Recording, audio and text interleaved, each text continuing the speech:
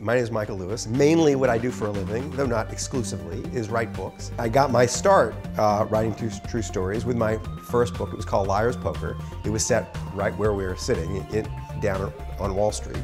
And it was about my 3 years of working for a firm that no longer exists called Salomon Brothers. And it was while writing this book that I figured out how to do what I do for a living. And the book itself launched my career because it sold a million copies. What we're doing is revisiting this past. It's now, what is it, 32 years ago when I was working down here. We're revisiting this past for the purpose of kind of relaunching the book as an audiobook. This is One New York Plaza, where Salomon Brothers, when it existed, used to be. This is where I first came to work in 1984, and where or 85 rather, and where Liar's Poker started.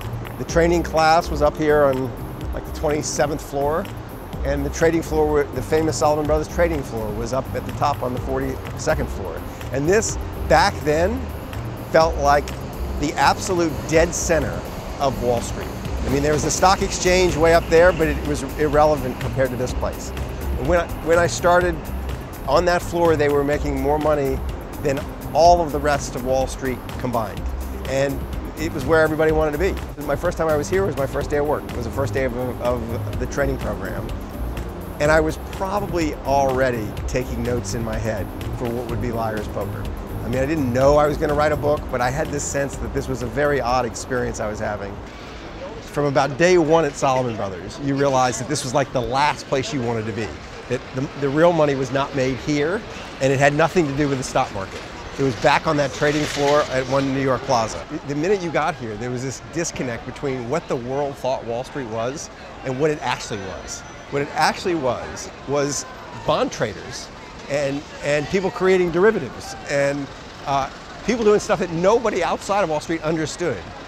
That's kind of where the action was. And that was intoxicating when you were like 23 years old, because you realized after about 2 weeks that you were on the inside and all this stuff was kind of on the periphery on the outside, that there was a real inside that the whole world didn't know about, and you'd been let in. The big benefit of creating a podcast to go along with the audiobook is you can explore questions about the book that you have that you can't explore in the book itself. I have a folder that we discovered when we started reading Liar's Poker for an audiobook. And the folder has on it all the titles I thought of for Liar's Poker, and they are horrendous. But one of them wasn't so bad, and it was other people's money. And so we used that for the podcast. I mean, what's happening in the book is, for the first time, these Wall Street risk takers are playing not with their own money, not with partnership capital, but with shareholder money. And it changes their behavior. It changes their behavior in ways that led to a financial crisis. But that was kind of that sense of, I get the gains, but you get the losses kind of thing. It runs right through the book. And so it was a title that could have worked. There's no question that the aptitude for selling stuff to people on Wall Street is at least a cousin of the aptitude for writing stories.